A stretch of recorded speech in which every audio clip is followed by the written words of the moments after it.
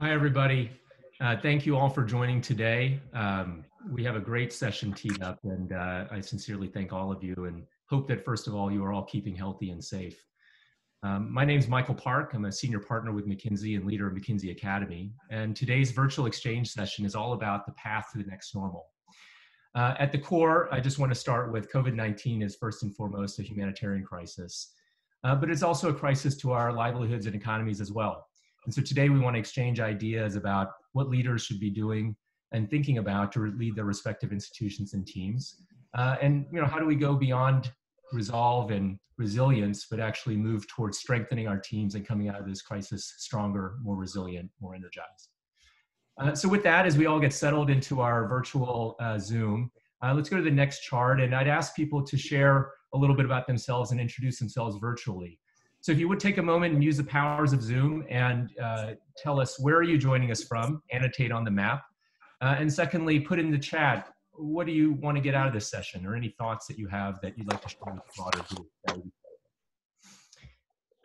We'll let the answers flow in for a few seconds and then I'll introduce my colleague and speaker.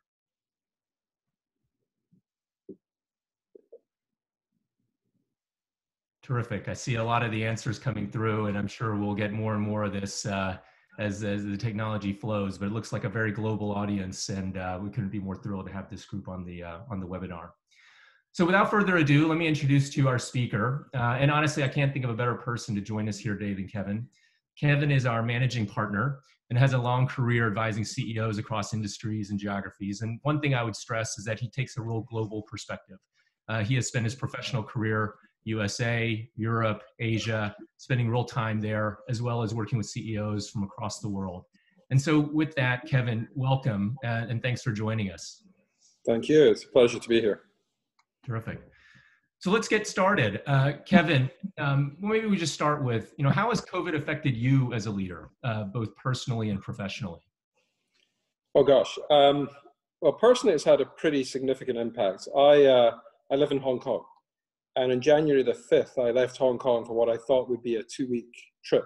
It included the World Economic Forum in Davos, and my wife and I were then going to meet, along with our younger daughter, in Glasgow to celebrate my father's 80th birthday, which we did. So we headed to Glasgow, and while we were in Scotland, we got the news that my daughter's school in Hong Kong was going to temporarily close. We thought for a couple of weeks. So we made the decision that we probably should just stay in Europe. So we did. We stayed for what we thought would be a couple of weeks.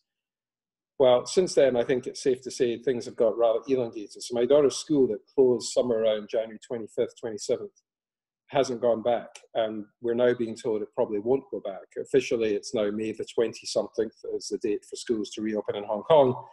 But of course, that's almost the end of the term there. So in reality, she's not going back to school. She's a senior, so there'll be no problem, none of the end of year events that they like to do there.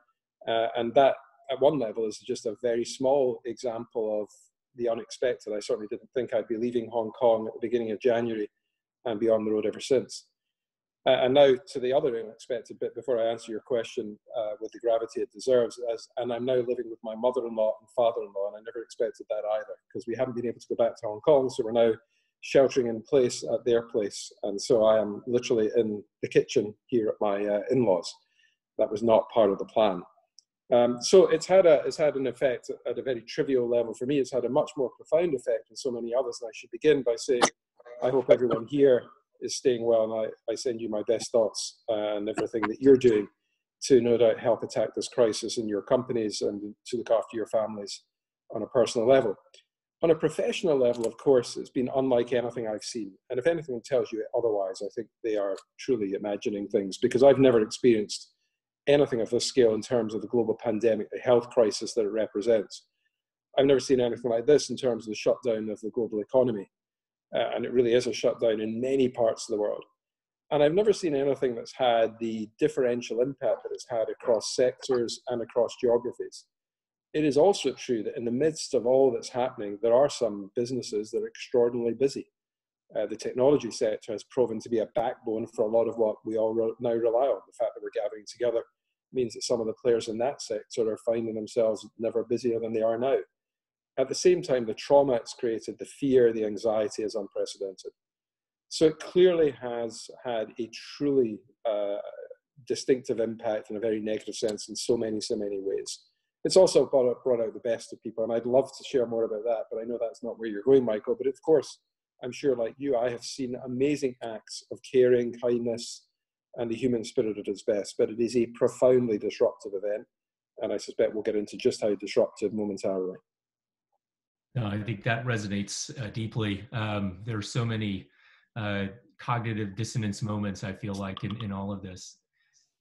Kevin, what are some of the things you're hearing from CEOs and leaders around the world? What lessons, might we draw in these first few months of this disruption? Well, having wrestled with this now for coming on 11, 12 weeks in a personal level, I've been struck by the series of steps that the conversation tends to go through. The initial part of the conversation, I think, can be summarized in 3 C's. It's about colleagues, customers, and cash. So when I first started to dialogue with CEOs, whether they were in China or whether they were over here, and I say over here because I'm currently in the US, I think we were initially very much focused rightly on understanding how are our colleagues? Are they safe? Are they well? What do we need to do to make sure that they are safe and well? And how do we deal with the reality that some colleagues may be safe, but they're not well? How do we look after them? How do we cope with those who have COVID-19? And a whole set of efforts went into establishing protocols and, of course, looking after people. Then, as the attention turned to customers, it shifted to, have we got our remote working from home, whatever phrase we're using, have we got that working in a way that allows us to maintain, obviously, close dialogue with each other, but also serve our customers, no matter what sector you're in? This massive move to online working or remote working, possible in some sectors, not possible in others, as we're seeing with the hospitality industry and all the devastation it's wreaked across restaurants, hotels, travel, I could go on. But nevertheless, it was customers and colleagues. And then the realization, cash. We're going to need cash. We have to keep our businesses going. We have to pay our people. We have to survive as an organization. And the desperate fight for some to really ensure they have enough cash until government steps in.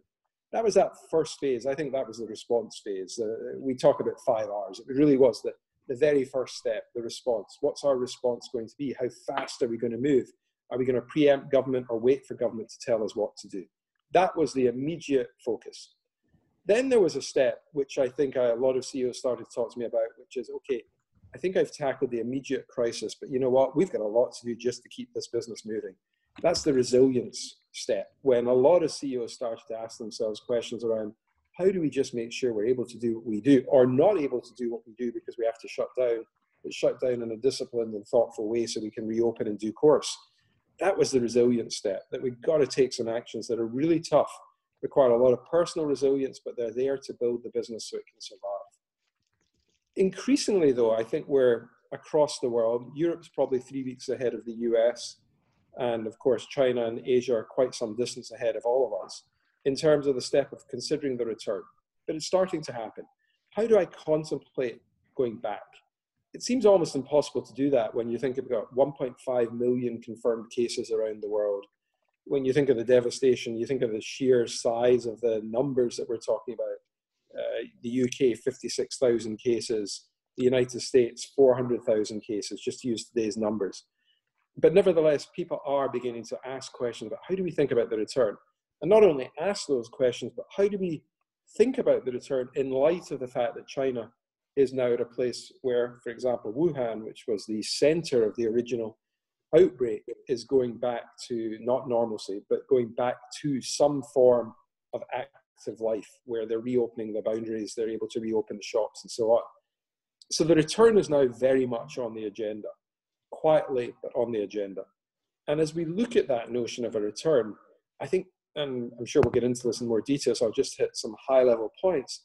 There's a growing realization it's not going to be we announce we go back in a day and all together now we go back.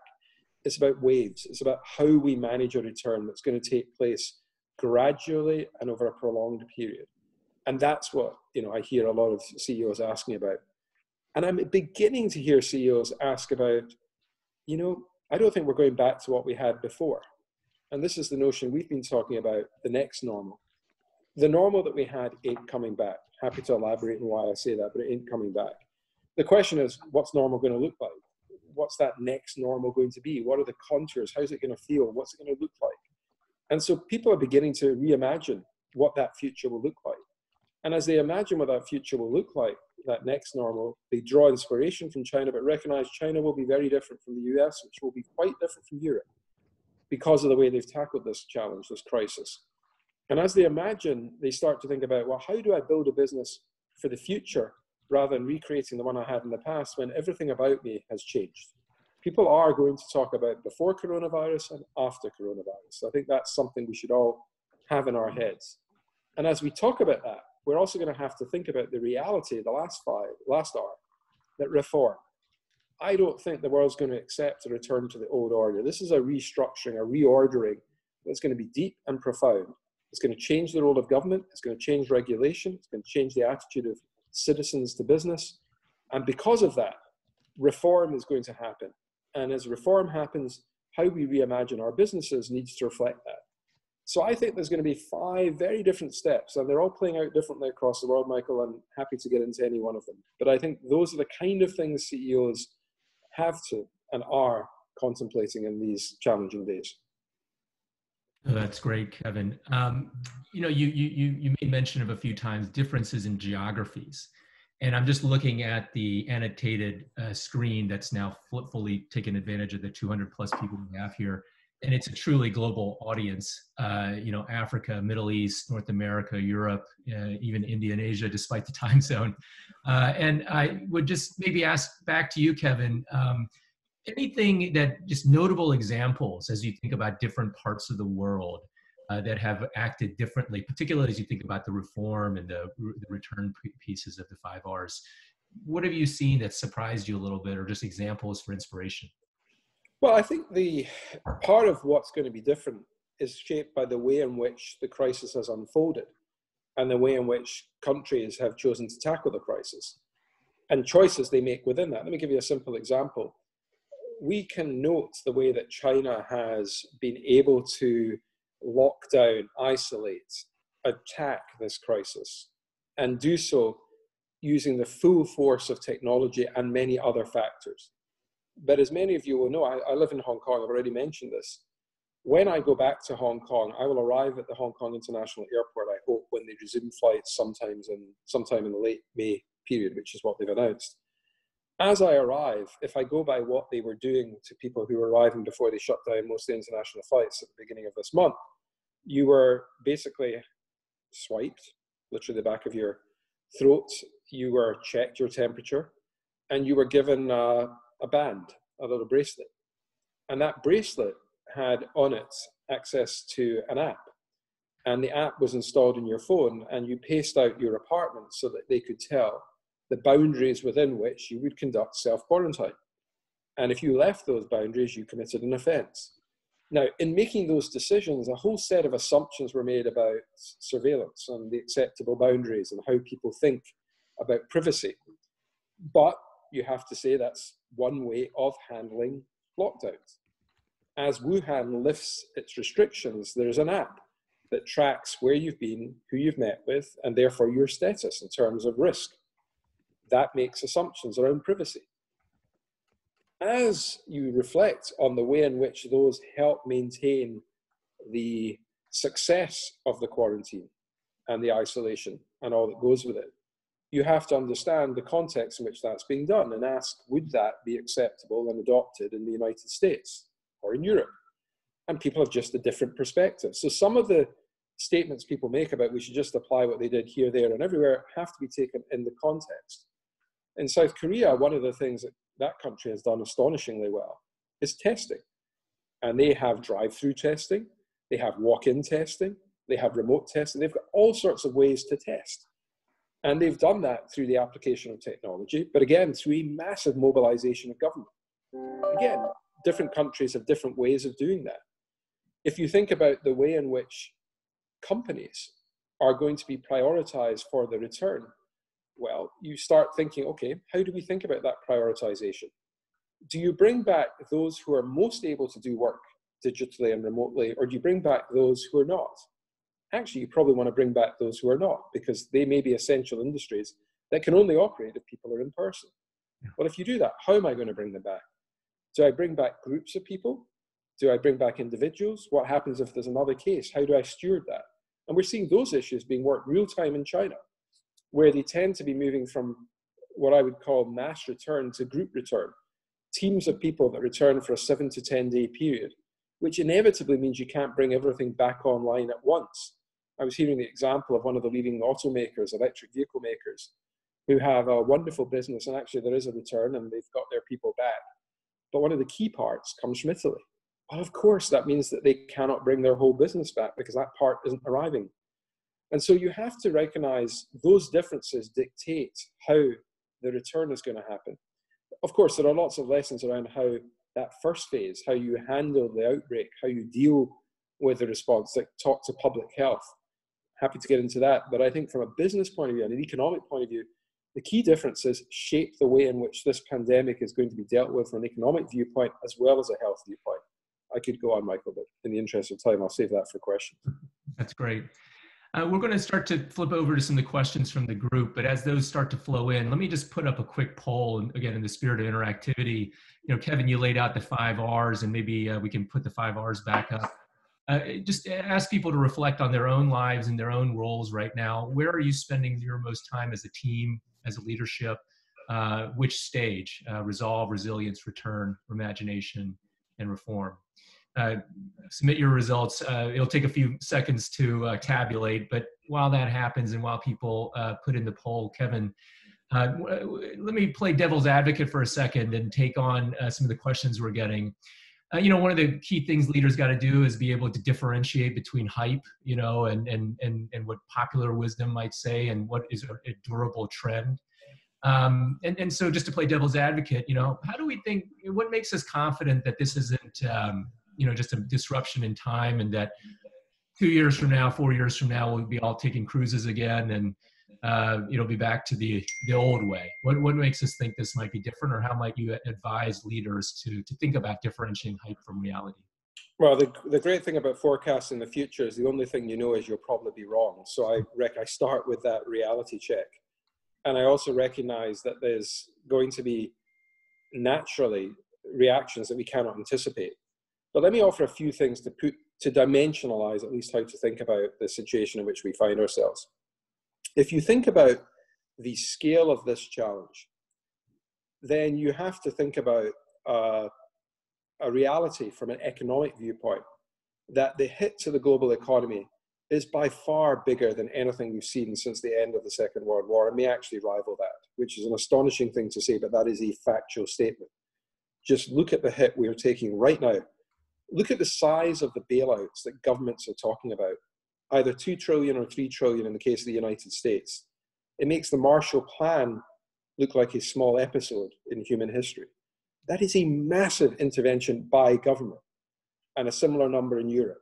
Smaller number, it's only 500 billion, but if you think about all the other things they're doing around it, it adds up when you get national governments involved. So the scale of government intervention in and of itself is enormous. We haven't seen anything like that in recent years, in living memory, you could argue, for most people. And when you think about it that way, just think about what's the consequence of that?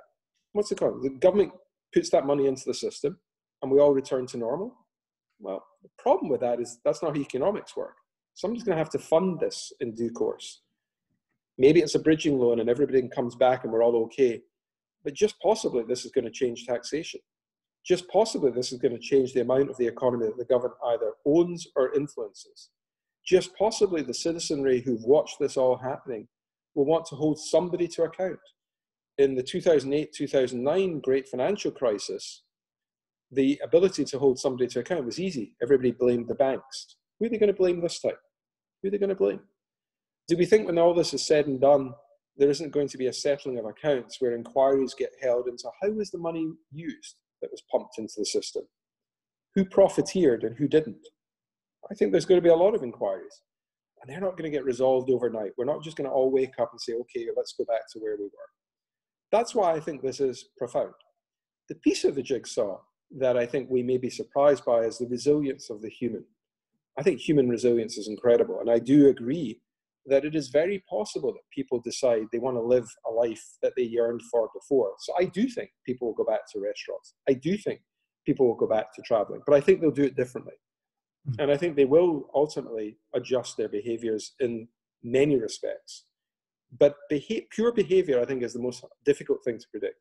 But some pieces are less difficult. Are we going to go back to wanting to pay everything with cash when we've just had this contactless payment boost right around the world because people don't want to touch a screen? I don't think so. I think cash is going to really cash is important in terms of having money to pay people, but probably physical cash has just seen its best days disappear. And actually, are we going to go back to wanting to shop in crowded stores all the time? Possibly, sometimes, but not as often as we did before. So you see these behaviors start to change. Interestingly, I do think holidays will come back, but it's possible that they'll come back regionally first. And then people will get comfortable and then they'll explore again. So I don't pretend that everything, it's a new dawn for every sector, every aspect of human life. But I really would challenge us to think hard about how reasonable it is or is not to assume we're going to go back to doing things the way we did them before. And my view, pretty fundamentally, the role of government is going to change.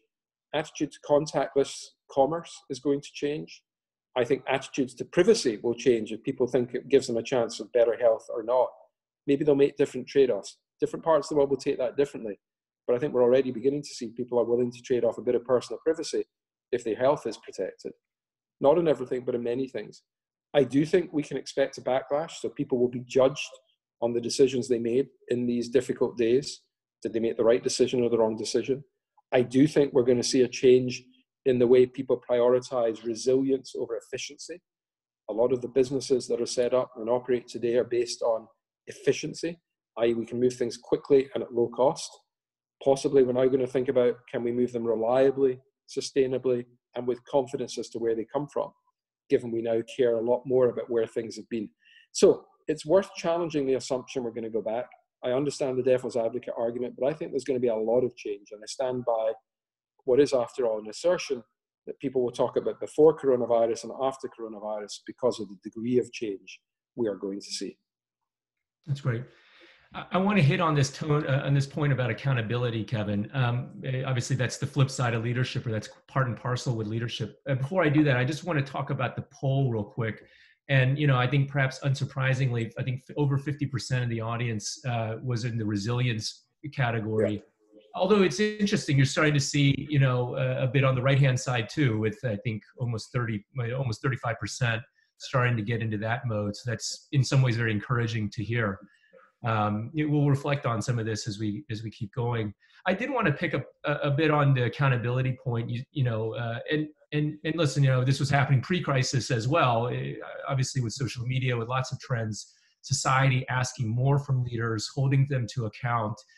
Again, you could get paralyzed by that if you think about all the potential consequences or the fact that your decisions are being scrutinized. Any reflections, again, how should leaders think here as they balance the fact that, people are scrutinizing their decisions with the reality that, usually leaders have to act? Well, leaders do have to act. And the worst thing in a crisis is not to, is to actually just observe and admire and comment and criticize and not do. So leaders do have to act. I think it's vital to have a few things in mind, because I think if I can use the poll to illustrate this, the poll felt right to me. In other words, it's no surprise that 2/3 of us are very much focused on making sure our response is right and that we've got the resilience of our business so we can survive through the current difficult times that we've got, and we'll worry about the future later. But herein lies the rub. And I think the challenge for all is that we need to do both. We absolutely need to do both. Make no mistake, the first priority is health and safety, customers, colleagues, and cash. Get that right. But soon, and soon is already coming, we absolutely need to think about the future. And it's very hard for the same people to do both. And part of, I think, accountability is to recognize how you're going to divide up the tasks. I believe, and we believe, that it is very important to have a group led by senior leaders, the CEO, to be very focused on this resilience and response point, very focused. But you need a group of colleagues who are a little step away from that, who are much more focused on the return, and another group who are focused on the long-term thinking. And that's the way I think it's going to work. Because I think if you try and have the same people split their heads around the notion of the resilience phase, really managing the business for the here and now, getting it back up and running, and then reimagining what it looks like for the future, I don't think one group of people can do all that. And I think one of the mistakes that people will make is if they try that, they're going to get into trouble because they're not going to make the right trade-offs. They're not going to be able to think about those trade-offs. And I think that is part of the accountability moment, is to recognize that and find ways to divide the leadership and divide accountability accordingly. Because the accountability will come fast and it's going to take many elements. And therefore, having some guiding principles that help you think about the way in which you want to navigate choices is vital, because you can't be in every decision. So I also think part of this is being very clear what principles are going to guide you. How are you going to think about the extent to which you're going to lean ahead on decision making and empower and give responsibility, versus actually, you know what, we're going to keep some tight controls on the things where it could all go horribly wrong. So I think getting that balance right, having differential organization and real thinking going into each part of what needs to happen, it's vital. I don't think it can be done by one leadership team. Terrific. I think we're getting close to the hour here. I wanted to maybe just end on two questions, and I'll let you answer them in whatever order you like. But, obviously there are all sorts of different ways a leader can lead. There are different leadership profiles and qualities. What would you give us as advice on what leadership styles you think are working? And then the last one, just, what gives you hope? Any things you've seen that gives you a sense that we are going to move more to the last part of this 5 R's, that it won't be just a return to normalcy, but actually an acceleration and an emergence. So I'll leave you with those two. I think we'll definitely answer the second one, why would one have hope? But I think leadership styles, you read at the beginning, first and foremost, this is a humanitarian crisis. That wasn't a disclaimer. That is a statement of what it is. I think the best leaders at the moment are displaying enormous empathy, understanding, and looking after the people they can look after first, and not forgetting that that is job one, and that everything they do starts from that. And I think some of the inspiring things I've seen, Arne Sorensen, who's the Chief Executive Officer of Marriott Corporation, if you haven't seen it, go to YouTube, get the video of Arne speaking to his team shortly after he has to make a decision to furlough essentially 2/3, if not more, of the Marriott workforce, because there's not a lot of people staying in hotels. And as you watch him talk about that and how he's thinking about navigating and leading, I think that gives you a sense of what great leadership looks like in this moment. So I would encourage everyone to go and have a look at that speech, that set of video comments that he gave. And I think that's the leadership style I think people want to see. The second leadership style I think people want to see is optimism, not pessimism. There are so many reasons to be pessimistic, don't get me wrong. I mean, you just go and have a look at the Johns Hopkins site. I look at it first thing every morning and it doesn't really cheer me up yet. I'm hoping it will do. There's a few signs of plateauing and various other things that give me some reasons to do that. But I do think this is a time when it's important to be optimistic, because there are reasons to be optimistic, which is maybe your second question. Why do I say that? Well, first and foremost, we are going to see the best of science. I think the amount of resource that's been put into both the vaccines, the antibodies, the testing, incredible resource, and it's going to pay dividends. I deeply believe it will pay dividends. It may not be as fast as we want it to or need it to, but it will pay dividends. And it's incredible to see the talent and the way in which the science community is now going to be leading us. And I do believe they will find something. And I do believe there will be a vaccine. I do believe there will be a mass test for antibody. I do believe that testing for the virus itself will be done at scale and rapidly, in a way that at the moment we're just getting our heads around, although it's beginning to happen. That should give us confidence. Science is an amazing part of human nature, science and innovation, and it's happening. Secondly, I do believe that there are wonderful examples of leadership happening. I talked about Arne Sorensen, but there's many others where people are showing their humanity. And I think we will now have a new appreciation for things we may have taken for granted. The lives we lead, the things we prioritize, the human spirit, faith, lots of reasons I think that will shine brightly. I also believe that we're going to find a way to actually remind ourselves international cooperation is needed. It can go in one of two directions. There's clearly reasons we can actually do the opposite and portray people as being somehow or other the contributors to this rather than helping to solve the crisis. But I think people are working across the borders to really try and solve and save lives. I think that's an important reminder of this world is globally connected. This pandemic swept the world. The world needs to solve it together. So I really hope we can recreate some of the multilateral institutions that must help us tackle this crisis. So I could go on. I think there are going to be enormous amounts of learning and discovery because of the horrible times in which we find ourselves. But, you know, it's almost trivial to remind, I'm going to use a quote from Churchill, which is why I went back to this optimist point. I think the pessimist is somebody who can find disappointment in every opportunity. The optimist is somebody who can find opportunity in every disappointment. This is a disappointment, it's a terrible tragedy, there's lots of reasons to be nervous. But I do think that together there is so much work being done that I do believe ultimately will pay dividends and find new ways and new things to value that I really hope it will be good. And I also hope that the business world plays the part that I believe it will play, because we're going to show what it takes to restore the economies of the world, to bring products to market, to care for people in a very tangible sense. And that's what business does. So that's why I'm optimistic.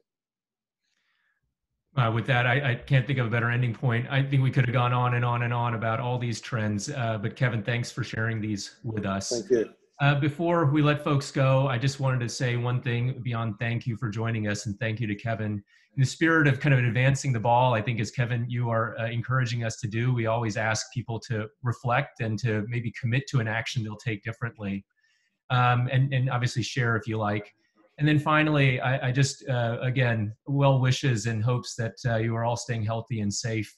As Kevin mentioned, a humanitarian crisis, perhaps like we haven't seen in any modern era. So we hope you are all keeping safe. And, you know, please feel free to come back to our virtual exchange sessions. We're hosting a number, and the team will share the link in a moment. Thanks for spending the time. Be well. Thank you, Kevin. Thank you, all of you. Goodbye. Thank you.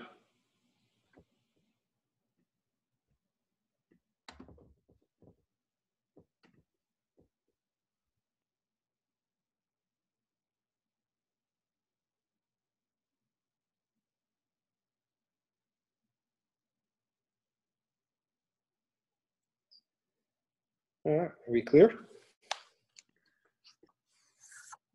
We still have a few people still on. There we go.